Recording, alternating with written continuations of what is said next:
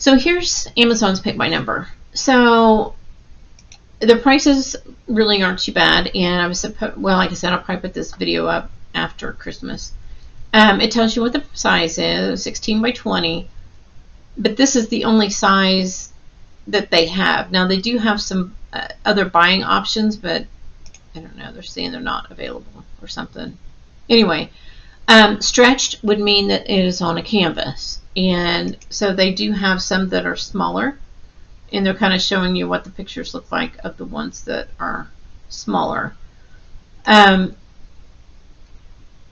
So you just have to shop around in regards to what you want, and yeah, I think I'm seeing more and more of Amazon coming out with different sizes, but usually they just, like this one, it's just the one size, and that's all it is. It's 20 by 16, and that's what you get.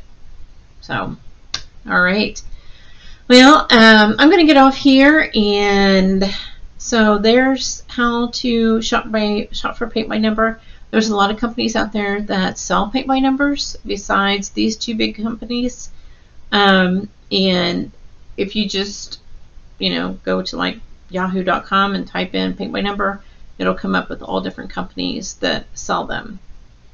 So you just have to find one that suits what you're looking for and something that you enjoy.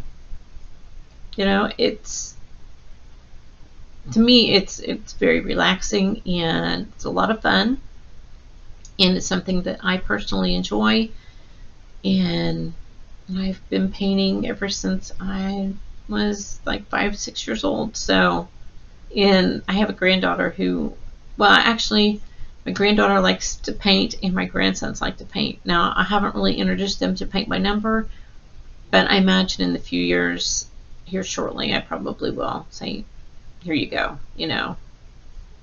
here's something I think you'll enjoy, because I know that you enjoy coloring, I know that you can enjoy painting, that sort of thing, so give it a try, right?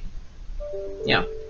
All right, so I'm going to get off here and spend some time with the family, and what do I always say?